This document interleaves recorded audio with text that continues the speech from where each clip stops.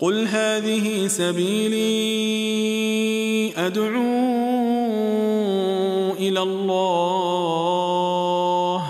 على بصيرة أنا ومن اتبعني وسبحان الله وما أنا من المشركين. بسم الله الرحمن الرحيم. الحمد لله رب العالمين، وأصلي وأسلم على المبعوث رحمة للعالمين نبينا محمد وعلى آله وصحبه ومن اهتدى بهديه واستنى بسنته إلى يوم الدين. أما بعد. Dear brothers and sisters in Islam, Assalamu alaikum wa rahmatullahi wa barakatuh, and welcome to this live episode of Ask Zad, coming to you every Saturday between Maghrib and Isha in Mecca region. As usual, we'll take three questions from the emails, and then we will take most of your questions from your phone calls and Zoom and answer it afterwards, because we have a technical problem with Zoom, so do bear with us. Sarah says, is it permissible to give zakat to charity organizations that get relief funds where they provide calamity-stricken people with food or clothes? This is an issue of dispute. The default is that we must give the poor zakat money in cash, and they decide whether they want to buy medicine or pay their rent or pay their bills or buy food. This is up to them, not to our preference.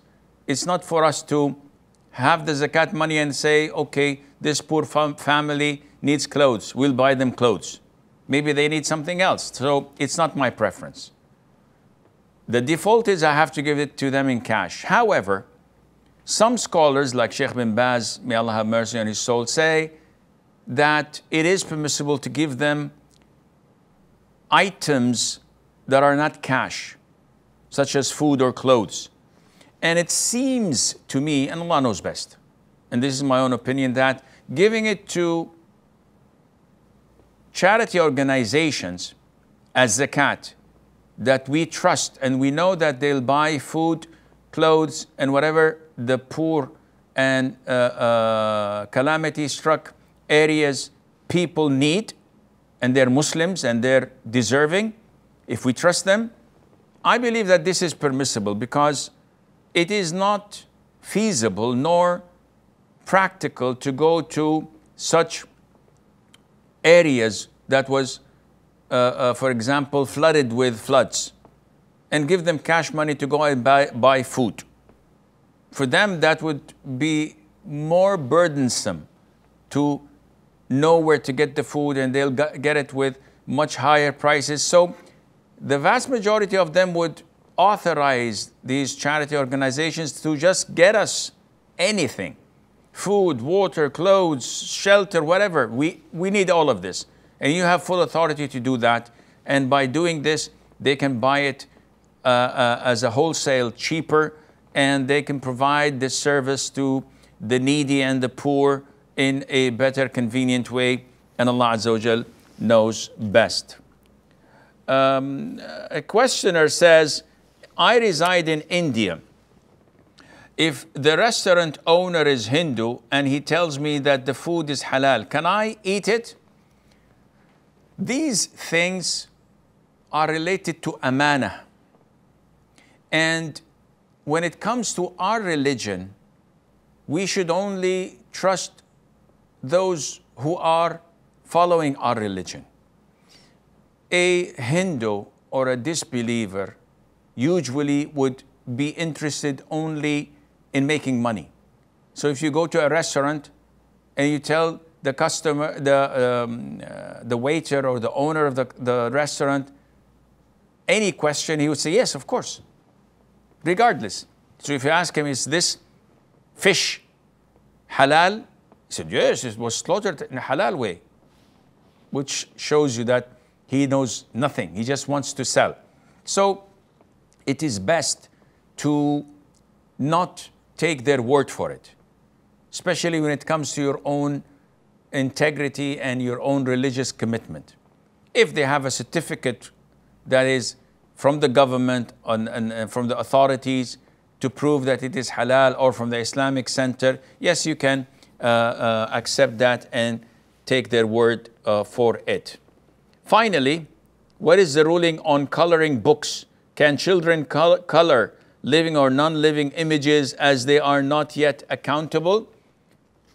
The most authentic opinion is that even children, even if they're not accountable, the parents are. So if a child wants to drink alcoholic beverages, wine or champagne, or wants to smoke, or wants to listen to music, or wants to do something haram, though the child is not accountable, we as parents are.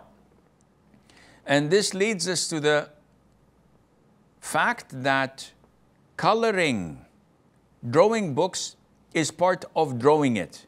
So it is not at all permissible for children to be assisted in doing such a thing. They'll grow up loving and liking such things, and most likely would influence them in the future, and hence we must stop them from doing this. When the coloring books are related to drawings of animals, humans, birds, living creatures.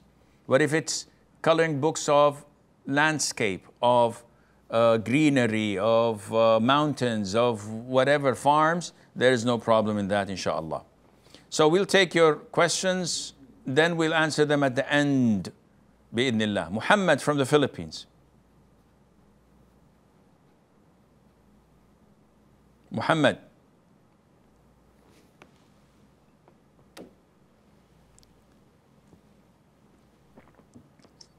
Hello. Assalamu alaikum wa rahmatullahi wa barakatuh. Wa alaikum assalam. This is not Muhammad. Sorry, assalamu alaikum. Wa alaikum assalam. Who's this? It's Muhammad from the USA. Muhammad from the US. Yes, Muhammad, what can I do for you?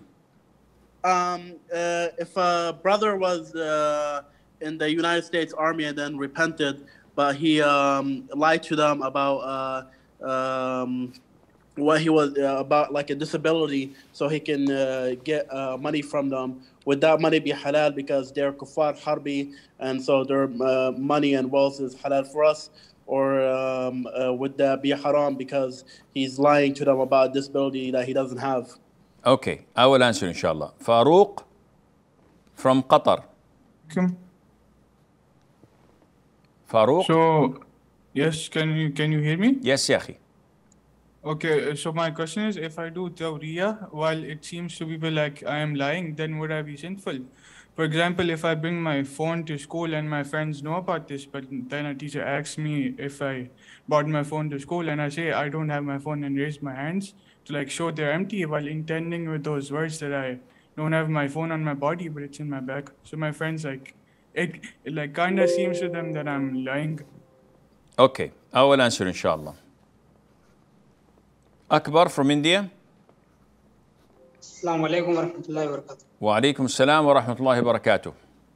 Sheikh, in one of your lectures, you were saying about the people under the shade of Arsh on the day of judgment. One of them is the one who doesn't go to pious people and ask them to make dua for him, if I am not wrong. You are wrong. You are wrong. You're mixing two hadith together. But yes, go ahead. Does it include asking parents to make dua for us or asking someone to make dua after helping them, etc.? Okay, I will answer you inshallah. Ahnaf from Bangladesh. Assalamu alaikum wa rahmatullahi wa barakatuh. Wa alaikum assalam wa rahmatullahi wa barakatuh.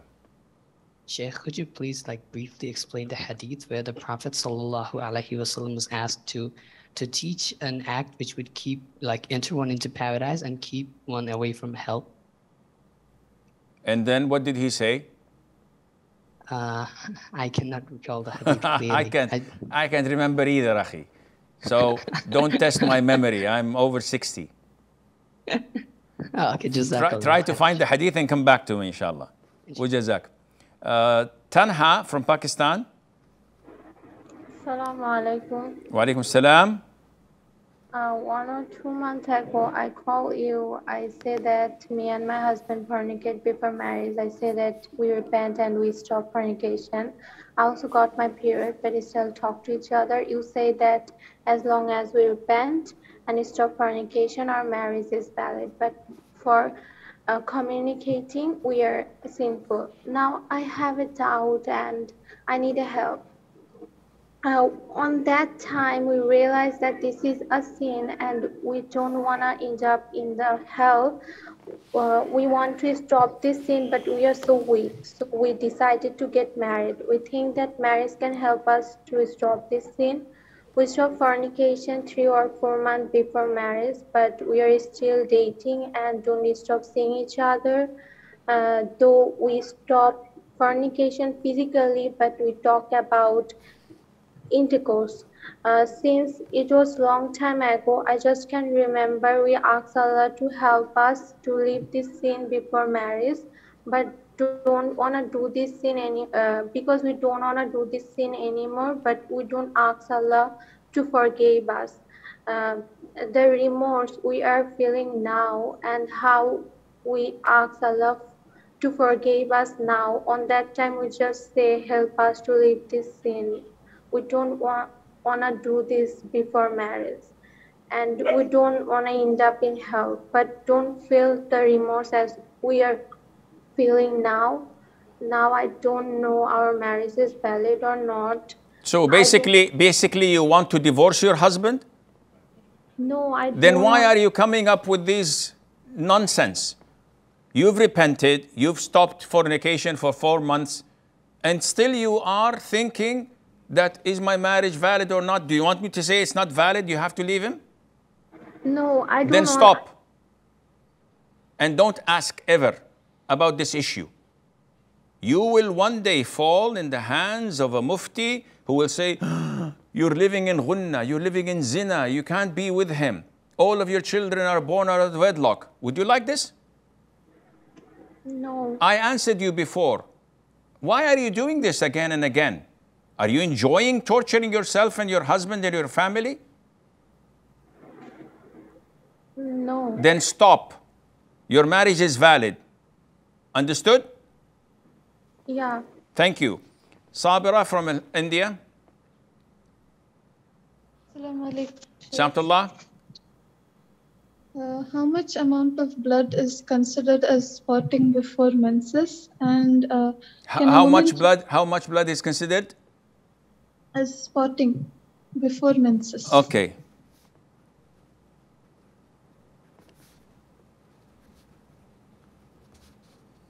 I will answer inshallah. Amatullah from Bangladesh. Assalamu alaikum, Sheikh. Alaikum salam. My question is following urf or customs that don't go against Islam necessary if you fear people will humiliate you? And are you sinful if you don't follow the customs and bear the humiliation? Give example. Like in my country, people don't like women to marry younger men than themselves. So if they marry younger, then is it haram for them? Okay, I will answer inshallah. Fahim from Bangladesh. Sheikh, assalamu alaikum wa Alaikum salam wa barakatuh. Sheikh, my question is on the topic of drawing image. So to give an example, if I draw a hand, my hand, and I put an eye on the palm of my hand, is that mimicking the creation of Allah? So is that drawing haram? So now anyone looks at your hand that you had drawn would think that this has a life because it has eyes on it. Okay. Okay, got it? Yes, thank you. Okay. And we have Arabi from Bangladesh. Assalamu alaikum, Sheikh. It is hard to get you nowadays. I'm very hot commodity nowadays. Sir, I have 3 questions. Very important, but one only. Sir, I will ask 2. please. No bargaining on Ask Zad. You have only one. We have so many people trying to get a hold of this program. So please. For you. Yeah, sir. My question is, I get wiswas, but I say, A'udhu billahi minash shaitanir rajim. Still I get it. So is it my nafs that is creating it? And another question was, Sheikh, that burning Quranic verse and inhaling the smoke, is it any kind of ruqya? This is my two questions, Sheikh. Okay, Faizan from India. السلام عليكم شيخ. سلامة الله وبركاته.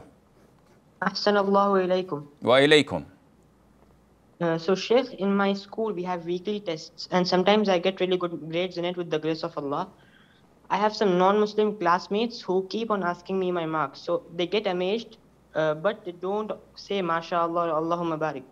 So I feel attracting evil eye. So should I tell them my marks or should I hide them? And also I observe my daily azkar, alhamdulillah. Okay, I will answer inshallah.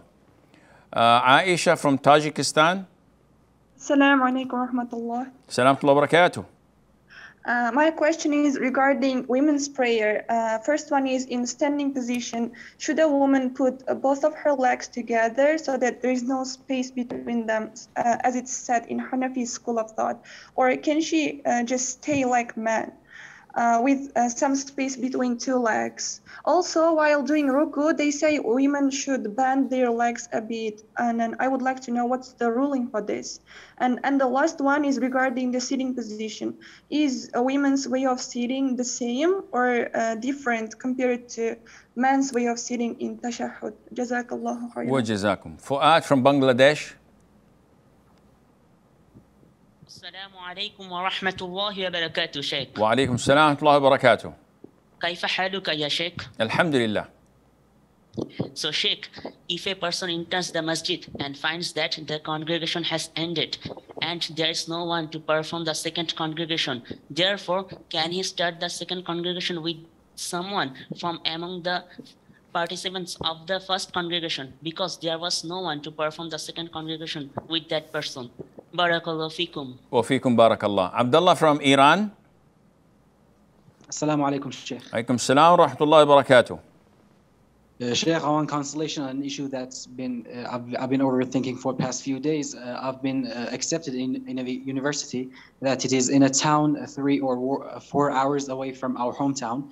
And, you know, my university is in a town which is from a Shia region in Iran, and it's one of the biggest centers of Shia. There's absolutely no Sunni masjid, no population, no center, nothing. So last semester I spent in university and I prayed Jama'ah only once, and that was the opportunity that I could lead one of the Shia roommates in prayer. So, you know, I feel my heart gets hard in that situation. Also, you know, living with corrupt roommates in hostels, you know, getting attracted to girls when you're alone and far from family. So that's a question, that's an issue and a problem that I have. Our hometown, which alhamdulillah is from the Sunni region of Iran, we have many Sunni masjids. I can pray 5 times a day easily. We have a open university, which, you know, the degree of this university of our town has less value compared to the government universities. But you know, when I think of it, you know, here I have better atmosphere around with people of Ahlus Sunnah wal Jama'ah. I can pray 5 times a day. So I thought that, is it advisable for me to, you know, quit my current university from the Shia town and move to this university here? I will answer you, inshallah, Abdullah. Nasra from the US. Assalamu alaikum. Salamullah. So I know we're supposed to be using al-Qura timetable for the first 4 prayers because Aisha is wrong. So my question is, there's a masjid in my city. It's pretty close to my house, and they post their 5 daily prayers on their website from Fajr to Aisha. So I was just wondering, like, can I use the first 4 prayers off of al-Qura and then use Isha off of the website? Or is there like another timetable that I can use? Okay, I will answer inshallah. And we have Rozwan from Bangladesh. Rizwan.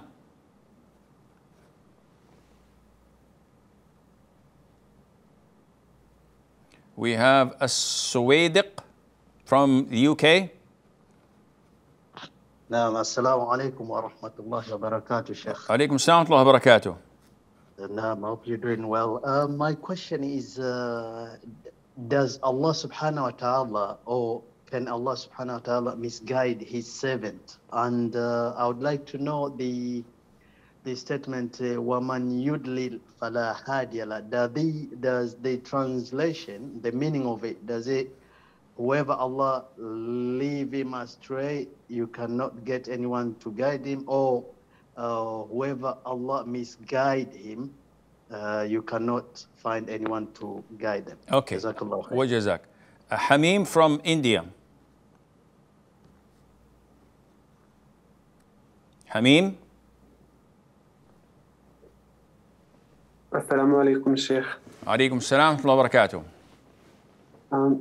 I don't have actually a question, but I want some suggestion, like how can a person be steadfast on his deen? Because what happens with me sometimes, I want to worship a lot and I pray 5 times a day and do all the good deeds, but then after that 3 or 4 days, suddenly I start sinning.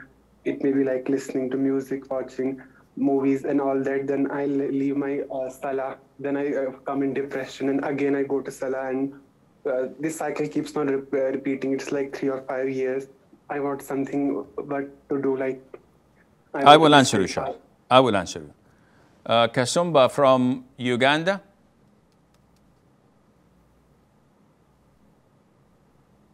Kasumba.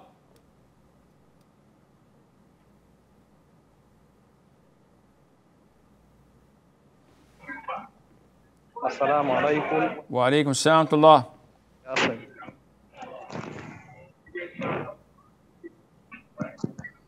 Yes. Assalamu alaikum wa rahmatullahi wa barakatuh. Wa alaikum assalam wa rahmatullahi wa barakatuh. Yes, akhi. Now today we are in great confusion. Everyone comes out and he wants to give a fatwa. Sheikh, who is qualified to give a fatwa or to make a jihad? Okay, I will answer inshallah. And I think we will take the answers now. Do we have a break, or shall we move on? Okay, I don't think we have a break. Muhammad from the US says, I was in the US Army and I felt that I was doing something haram because of joining such an army. So I lied to them, showed them reports of disability so that they would give me honorable discharge due to my disability, and I will take benefits from the veteran, whatever they call it. Is this halal? Of course not. Yeah, and you can't fix a mistake with another mistake. 2 wrongs never make a right. So if you discovered that being in such an army goes against your ethics, your religious commitment, and you cannot be there, you cannot bail out by lying. No, in addition to that, you make money out of it. This is lying and cheating. Muslims, akhi, don't lie nor cheat.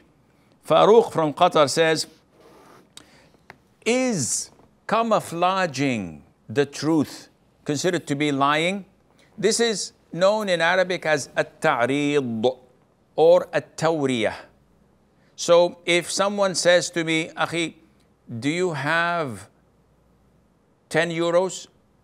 And I said, wallahi, I don't have a dime. And I don't truly have dimes, I have dollars. So am I lying? No, this is not considered to be lying. It is camouflaging the truth. And it is one of the ways of avoiding lying. So if the teacher says, do you have a phone with you? And you said, no, look, I don't have any phones, but you have it in your pocket. This is not lying because you're showing your hands, and it's best not to do it, but if you're going to get into trouble, then this is permissible to do, inshallah. Akbar from India says that he heard in one of my lectures and he got this confusion. There is a lecture of mine where I explain the hadith. 7 are underneath the shade of Allah Azza wa Jal on the Day of Judgment. And he's saying that one of them is those who do not ask others to perform ruqyah. And this is not true. That's another hadith where the Prophet told us ﷺ about 70,000 of his ummah that would enter paradise without any accountability or being tormented. And one of them is those who do not ask others for ruqyah. So we got this point clarified, inshallah. His question is, if I go to someone and say, Akhi, make dua for me, tomorrow I have an exam, or make dua that Allah pays off my debt, would that exclude me from the 70,000? The answer is no, because those who are excluded are those who ask for ruqyah. If I have jinn possession, black magic, envy, or evil eye, or if I have an illness, a sickness, I'm suffering pain, and I ask someone to do ruqyah on me to relieve me from my pains, then this would exclude me. Asking people for dua is totally permissible. Tanha from Pakistan, we've addressed this issue, and I have this hundreds of times a month. Women coming over and over and over, doubting whether the marriage is valid or not. Men doubting their marriage is valid or not. They repeat the marriage, and they repeat it a third time and a fourth time, and they keep on insisting that maybe it's not valid, maybe we are living in zina, we're living in haram. All of these are whispers from shaitan. The sad part is that they keep on knocking on the same door. And if the sheikh tells them, your marriage is valid, there's nothing wrong in it, they go to another sheikh. Until they reach one sheikh who would say, no, your marriage is invalid, you're living in haram, your children are born out of wedlock. Now they go back to sheikh number 1. They knock on the door, sheikh, we're sorry, but I know you gave us fatwa 600 times before. Now this sheikh says our marriage is invalid. So what's your take on that? Then you will be in trouble, because most likely the first sheikh would say, I have nothing to do with you. Yeah, but sheikh, please help us. We will do whatever you want. No, can't do. You've exhausted your lives in the game. Now it's game over. This is what you get when you keep on insisting and opening this can of worms. If you open it, you'll get only worms, and they will disturb your life. You're insisting for it because shaitan is overtaking your mind and messing up with your head big time. You get what you deserve. The sheikh told you and gave you the fatwa, your marriage is valid. It's on him. Move on with your life. No. I just want to destroy my marriage. I want to get a divorce. And then they said, no, we don't want to get a divorce. They start crying. Such people need shock therapy, slap on the face, metaphorically, because slapping the face is haram, to wake them up and to see the gravity of what they're doing while they're in the process of destroying their own marriages. Sabra from India, she says, what is the quantity of spotting that would be considered menses? This is a frequently asked question by a lot of women. Before they get their monthly period, they get 2 to 3 days of brownish discharge, accompanied with cramps and back pain. Sometimes they may see a drop or two of blood. Scholars say this is istihada. This is not your monthly period. Disregard, and whenever the adhan is called, go to the toilet if you want to pray, clean yourself, change your panties or underwear, make wudu, and go and pray. Even if it continues to come, there's no problem in that. Now, When is it considered to be menses? When the blood starts to flow. And the flow of blood is well known and recognized to women. It's not how many drops, it's the flow of blood that comes. This is when you stop praying and fasting. Amatullah, she says that urf. What is the meaning of urf? Urf is what people acknowledge to be the norm. So urf in some countries is when someone comes in, everybody stands up to shake hands. This is urf. Urf is that people may not speak while eating, depending on the customs. Urf is when a person proposes to a girl, he has to be accompanied by his father and his family, most likely, his uncles, his siblings, to make it presentable, not coming on his own. This is official. So these are part of the customs, of the traditions, of the norm. So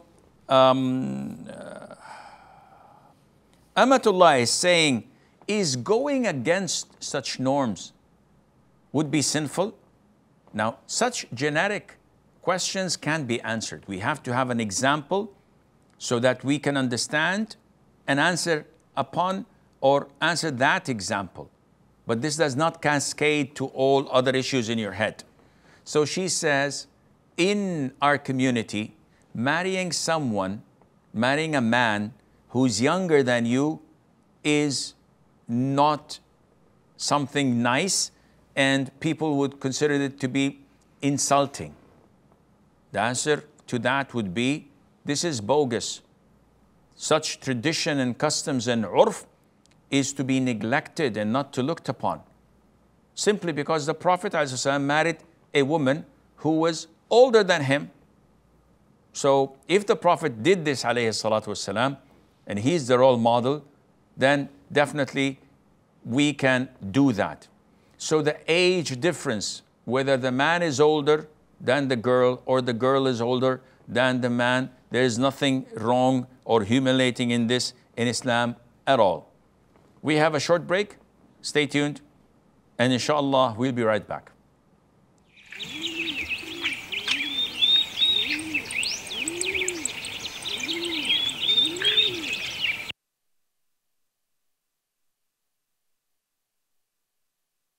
Assalamu alaikum wa rahmatullahi wa barakatuh. Today I'm going to talk about the book Interactions of the Greatest Leader. The Prophet of Allah sallallahu alaihi wasallam taught them what to say when stricken with a calamity. Allah says, what means, and we will surely test you with something of fear and hunger and a loss of wealth and lives and fruits. But give good tidings to the patient who, when disaster strikes them, say, indeed we belong to Allah, and indeed to Him we will return. Those are the ones upon whom are blessings from their Lord and mercy, and it is those who are the rightly guided. Salama, may Allah be pleased with her, said, I heard the Messenger of Allah sallallahu alaihi wasallam say, there is not a Muslim that is afflicted with a calamity who says what Allah ordered them to say. Inna lillahi wa inna ilayhi raji'un. Allahumma ajurni fi musibati wa akhluf li khayran minha. To Allah we belong, and unto Him we shall return. O Allah, grant me reward in my calamity, and give me something better in return, except that Allah will give him something better in return. Salama, may Allah be pleased with her, continued, when Abu Salama died, I said, which Muslim is better than Abu Salama? The first household to migrate to the Messenger of Allah. Then I said, that supplication. And Allah the Almighty gave me the Messenger of Allah sallallahu alaihi wasallam in return. Reported by Muslim.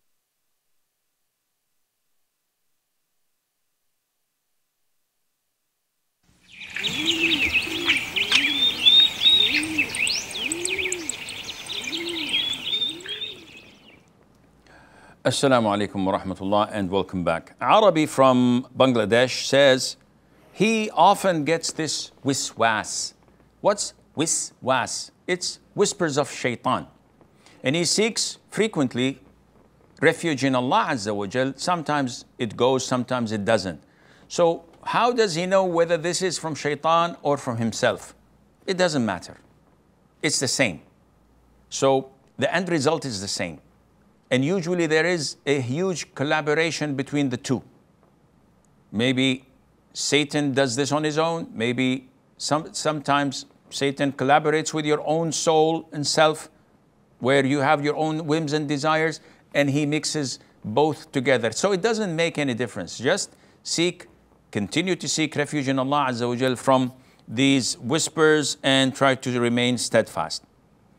Faizan from India says, I do well with the grace of Allah in exams, and sometimes non-Muslims ask me about my results. So I am hesitant to tell them for the fear of their evil eye, bearing in mind that I observe my adhkar in the morning, in the evening, after fard salat, before going to bed and before leaving the house. If this is the case, Faizan, you have nothing to worry about. If they ask you, you can tell them these are my grades, and feel confident that Allah Azza wa Jal will protect you and that they will not be able to harm you the least. Aisha from Tajikistan, she says, the Hanafi scholars in my country make life difficult. So they say that women should not pray like men. First of all, we advise such scholars and students of knowledge to lower their gaze and not to look at women. How do you know that they're not praying properly? By you're looking at them. So lower your gaze and don't look at them. Secondly, the Prophet ﷺ had his female companions praying in the masjid with him and the other male companions, yet they were at the back of the masjid as far as possible, yet there were no barriers between men and women like we do have today. This meant that men coming late could easily see women offering prayer, standing in prayer. Never ever the Prophet ﷺ had instructed women to pull their legs together when standing up and not to stand normally like men or like normal people. He never told them to cave in themselves when doing ruku' or sujood, or to sit in a particular way in tashahhud. Rather, he said, pray, and this is for men and women, as you've seen me pray. Therefore, to come and claim, well, the Prophet ﷺ did not teach the women how to pray properly and to conceal themselves, but this doesn't mean that we shouldn't do this. That is a bit outrageous. A Muslim should not have the audacity to come and say and claim that I know more than the Prophet ﷺ or the companions. I'll teach women how to pray, which the Prophet ﷺ fell short from doing. A'udhu billah. Are you accusing the Prophet ﷺ of not knowing? Or are you accusing the Prophet ﷺ with holding information and not delivering to the Muslims? Either one is blasphemous. So I know that they have good intention. Good intention is not always recommended or approved. The son of Abdullah ibn Umar, and I believe his name was Bilal, once heard his father narrating a hadith. And his father said, the Prophet said, alayhi salatu wassalam, do not prevent women from attending the prayers in the masjid. Bilal, out of jealousy being a hot-blooded Muslim, said, we will prevent them from attending the masjid, because he had seen the abuse that some women made when they went to the masjid wearing flirtatious clothes and putting perfumes and defying the other instructions of the Prophet ﷺ. So he said this out of what he thought of as a goodwill gesture to protect women folk, to protect the society, not realizing that he's objecting and defying the instruction of the Prophet ﷺ. And there's no justification for that, no matter how good intention you had. Abdullah ibn Umar, when he heard this objection and defiance from his son to the instruction of the Prophet ﷺ not to prevent them, he cursed him and said bad things to him. The narrator of the hadith said, I've never heard Abdullah ibn Umar, may Allah be pleased with him, ever speak such words. And he kept on yelling at his son, I'm telling you, the Prophet says something and you say, no, we will do against it. Go and leave, for wallahi, I will never speak to you again.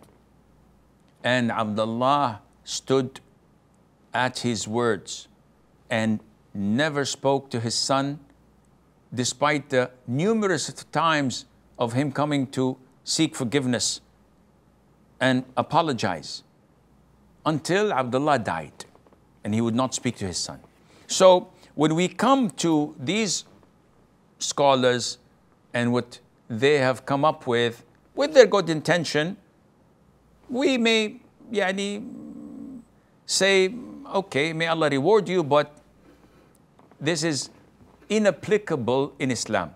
We follow the Quran and the Sunnah with the understanding of the three favorite generations, and what you're bringing, it does not fall under any of those, and Allah knows best. Fuad from Bangladesh says, if I come to a masjid and the prayer and the congregation is already over, is it permissible, if I don't find a second congregation, to call upon one of those who had already prayed to pray with me, a second congregation? The answer is yes. This is proven from the authentic hadith where the Prophet ﷺ once prayed Fajr congregation with the companions, and after they concluded the prayer, a loner companion came in, but there was no one else to pray with him. So the Prophet addressed ﷺ the congregation who had just finished praying and said, who would give charity to this man? Meaning, who would go and pray with him so that both they would have a congregation? Bearing in mind that they've just prayed Fajr, which means that it is time of restricting voluntary prayers. But this is exempted because it has a reason. So one of the companions went and offered the prayer with him. Abdullah from Iran, his question is disheartening to know that Muslims, specifically Sunnis, and when we say Muslims, we mean Sunnis because they are the vast majority of Muslims, can pray anywhere in this world. I think even in the Vatican, maybe you'll find a prayer hall in there, maybe, I don't know. But when you come to a so-called Muslim country like Iran, you will not find a masjid for them.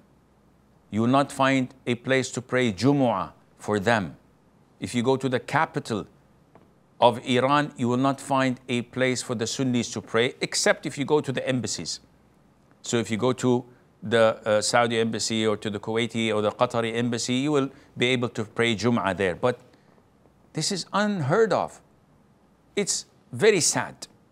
However, Abdullah says there are two options: to study in a different city 4 hours away, which is dominated by Shia, not a single masjid as usual, and there is a lot of fitna, and I feel my heart is being hard, is becoming hard and stiff, and my iman is decreasing rapidly. Or I can stay in my hometown, which is dominated by Sunnah, with the grace of Allah, and we can pray with the Jama'ah congregation according to Ahl Sunnah wal Jama'ah. But the quality of teaching, the academia and the university is lower.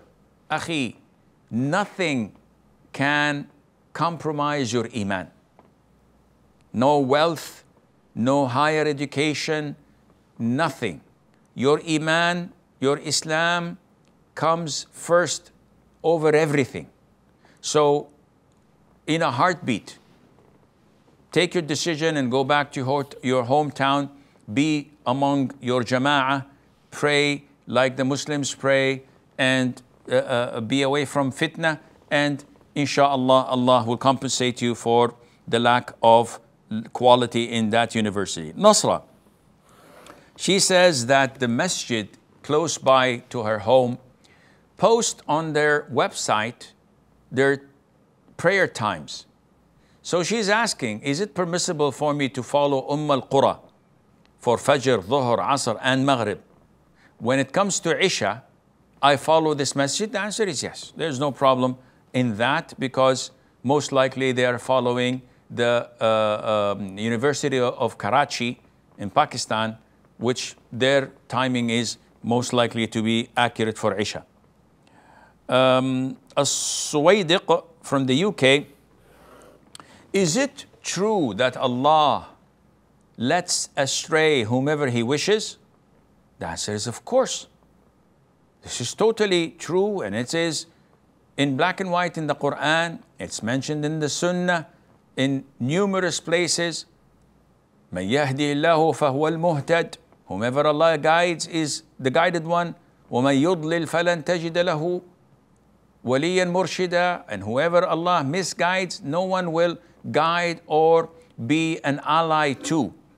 So this is part of Allah being the Lord of this universe. Everything in this universe belongs to who? Allah. Who's the creator? Allah. Who provides for every creature and living being in this universe? Allah. Who facilitates the affairs? Allah. Who gives life and death? Allah. So who dares question Allah Azza wa Jal for what He does? Yes, Sheikh, but how is it possible that Allah misguides people? Does Allah own us? Yes. If He throws us in hell, can anybody complain or object? No. If I take $100 bill and burn it, can anybody say, whoa, stop, don't do that? No, it's mine. So Allah has the highest example. But you don't mix apples with oranges. Before you jump to conclusions, ask yourself the following questions. Does Allah own everything in this universe? The answer is yes. Is Allah knowledgeable? The answer is yes. Is Allah wise? The answer is yes. Is Allah fair and just and never transgresses against anyone? The answer is definitely yes. If you have this given, and if you have your conviction set on this, then you know that when Allah sets someone astray, that Allah Azza wa Jal did not do anything wrong or unfair or unjust. Because Allah is acting within His dominion. And Allah Azza wa Jal is acting within His wisdom and knowledge and fairness and justice. So this is your mistake. And this is your own wrongdoing. If you want to be guided, this is the way. Welcome. Our hands are open. You're the one who doesn't want to. So who are you to blame? Allah mentioned in Surah Ibrahim, chapter 14, verse number 22, that Satan, when the people of hell come and complain, start blaming him, it's because of you that we are in hellfire for eternity. He stands up and gives an oration, gives a speech. Allah, he says, it's in the Quran, check it out, 14:22. Allah promised you and fulfilled his promise. I promised you and betrayed you. I had no power over you except to call you, and you responded and answered. So don't blame me, rather blame yourselves. I'm not going to benefit you and you're not going to benefit me. This is what will happen. So it's your own shortcoming and mistake. Hamim from India. How can we remain steadfast on religion and increase our iman? Because I pray 5 times a day, yet after a few days, I start neglecting few prayers and I start to commit few sins and my iman plunges down. So what am I going to do? What can I do? Akhi, this requires a lecture. And on my YouTube channel, you'll find a number of links to tell you how to increase your iman and to remain steadfast. But basically, the best thing to make you remain steadfast is reciting the Quran. This is how the Prophet ﷺ remained steadfast, by reciting the Quran. Recite the Quran for 1 hour a day, daily, without any interruption. And you will see the improvement in your lifestyle and the quality of living. Associate yourself with practicing righteous Muslim 24/7. Stop all means that facilitate sin. Social media, cut it all. Stop watching it all. The media, Netflix, movies, series, songs, cut it all. Lower your gaze. Don't free mix. And you will find that your iman skyrockets with the grace of Allah. Finally, Kasumba from Uganda. Who is qualified for fatwa and for ijtihad? The answer is those who are rendered and considered to be scholars. A scholar is someone who is acknowledged by other scholars to be a scholar. They know that this person is consistent, is knowledgeable, doesn't flip sides. He has knowledge of the Arabic language fluently and the sciences. He has knowledge of the Quran and the sciences of the Quran, things that are abrogated and not. The asbab al-nuzul, al-nasikh wal-mansukh. He has knowledge of the tafsir. He has knowledge of the authentic sunnah and what is not authentic and the meaning of it and when was said, what the scholars said. He has knowledge of the usul al-fiqh, the fundamentals of fiqh, and he has knowledge of fiqh itself and where it was stemmed from and the evidences that back it and the different opinion of scholars. And above all, he has to be righteous, God-fearing, and someone you can trust his moral conduct. This is a person who is qualified for fatwa and ijtihad, and Allah Azza wa Jal knows best. This is all the time we have. Until we meet tomorrow, inshallah, Sunday at 4:15 Mecca time, I leave you fi amanillah. Wassalamu alaikum wa rahmatullahi wa barakatuh. قل هذه سبيلي أدعو إلى الله على بصيرة أنا ومن اتبعني وسبحان الله وما أنا من المشركين.